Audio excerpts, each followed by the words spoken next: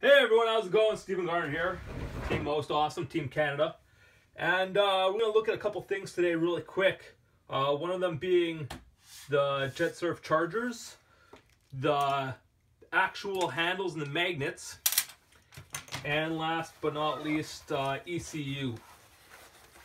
This is my personal ECU. It's a little bit different than yours. Most everybody else, their ECU, one second here.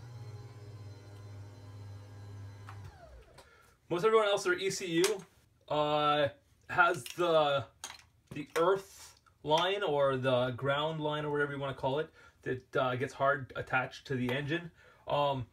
That's on there. I have a quick connect, and then I also have this one right here that's for my electric bilge.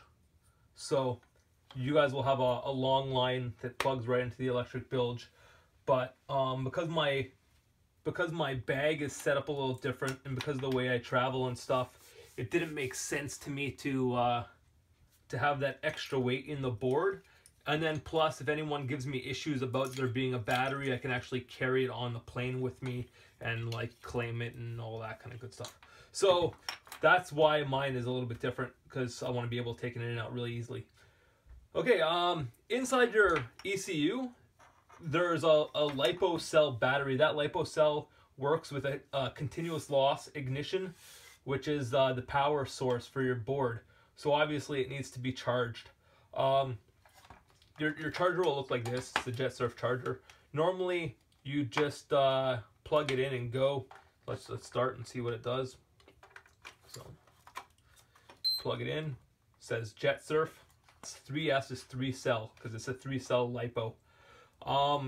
That LiPo is a lithium polymer blend, or lithium polymer. So what you do is you take your battery charger. The power port usually has this end cap on it that's it's just dead ended. It doesn't go anywhere, but it protects it. So when everything else is hooked up in your board, you can make sure that water doesn't touch your electrical. And then this just plugs into here, and it'll read it. So I'm going to say enter for 1.5 amp, 11.1 volts. And then it's, you're just supposed to hold it down. I just clicked on it. But and then it says it's reading 3 cells, and it wants to confirm that I want to charge these cells or whatever. So you say hold enter again to confirm. And then it'll say what it's pulling. Mine's pulling 1.5 volts at 11.8 volts, 11.7 volts at 1.5 amps.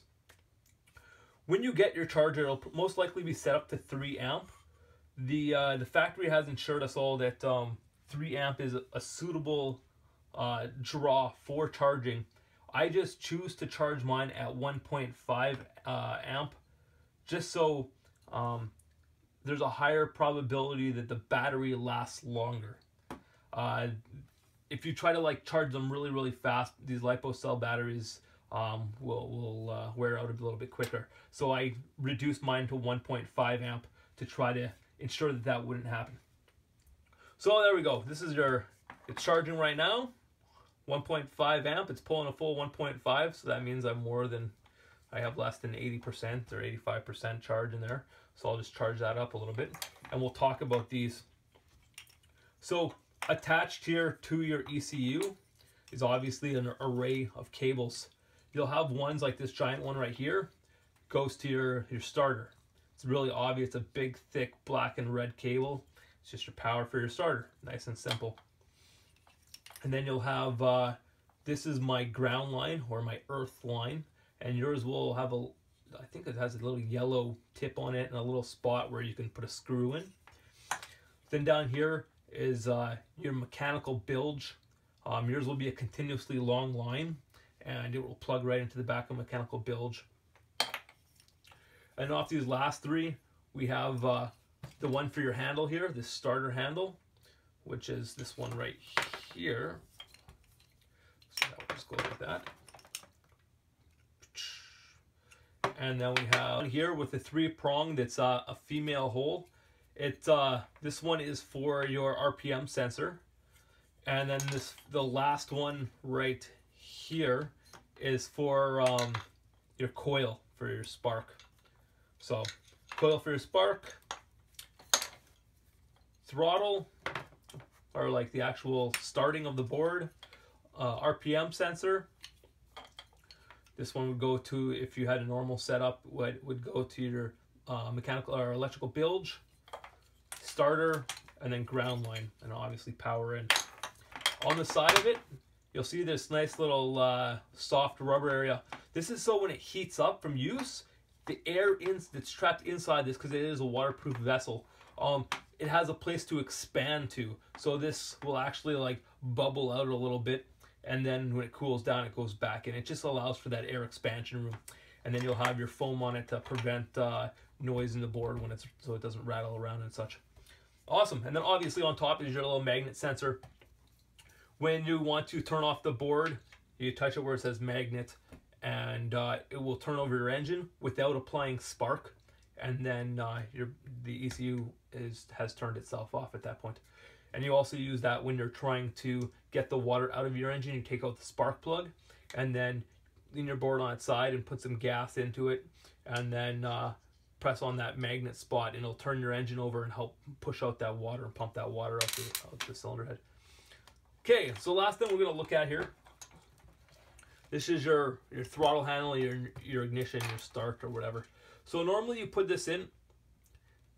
It's a pretty tight fit because it's brand new.